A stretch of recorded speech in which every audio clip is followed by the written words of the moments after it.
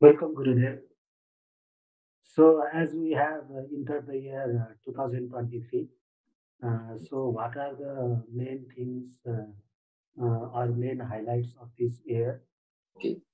The thing with the 2023 is that Saturn is going into Aquarius on 17th January. So the focus now shifts to Aquarian energy. Okay, the energy of Aquarius, the sign Aquarius, which means that the whole focus here is on community building.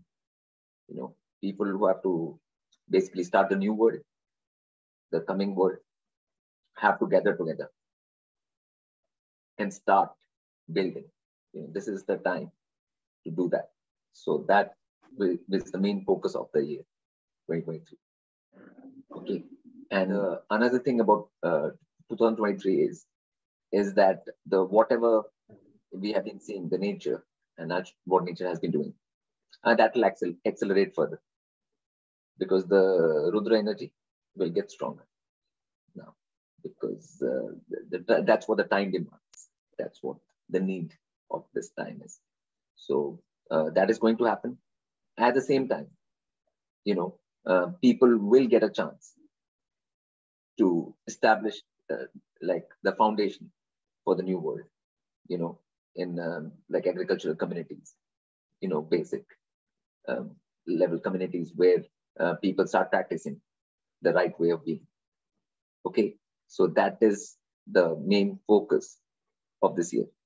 It's like an opportunity this year for people to do that. And other things as a whole, if you talk from a like a world point of view, then the war situation will escalate further. Okay, it will be more of that, like, you know, what we have seen in the past. 2022, something started. Now they will go to the next level in this year. So that is all going to be happening. And I mean, this is, as I've said, the decade of acceleration. So things will always accelerate every year. And as far as the spiritual thing is concerned, you know, it's up to the people. You know, last year was about what they would listen to. Now is about implementing. Well, if you've heard the right thing, if you understood the right thing, it's about implementation. Okay, now this is the implementation time.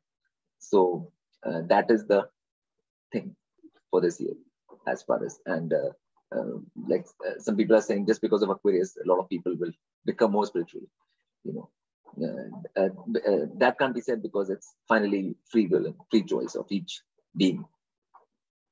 You know what they decide, but those there'll be chances for more people to wake up and, you know, do the right thing. So that chance is there. That chance and action is the main thing. You know, community action, work, all of that is the main theme for this year. And so those are the chances. And what about the challenges and like COVID is again starting in China, and so are there any chances of lockdown?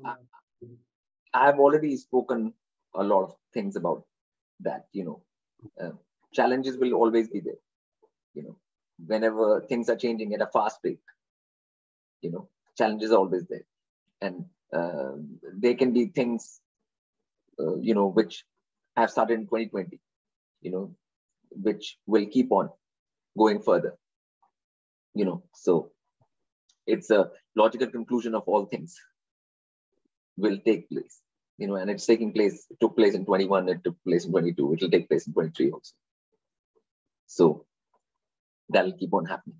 So that's not the important bit. Important bit is what people do on a ground level. Okay, whether they turn to basics. Okay, whether they turn to Vedic, whether they turn to the like laws of the multiverse, where they start respecting the laws of the multiverse and start applying that for real on a ground level. You know, so that is the key aspect of this year. Okay.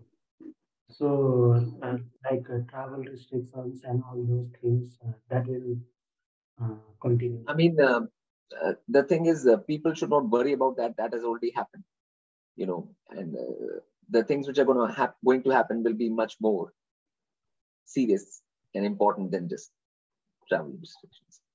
So that is not the focus right now.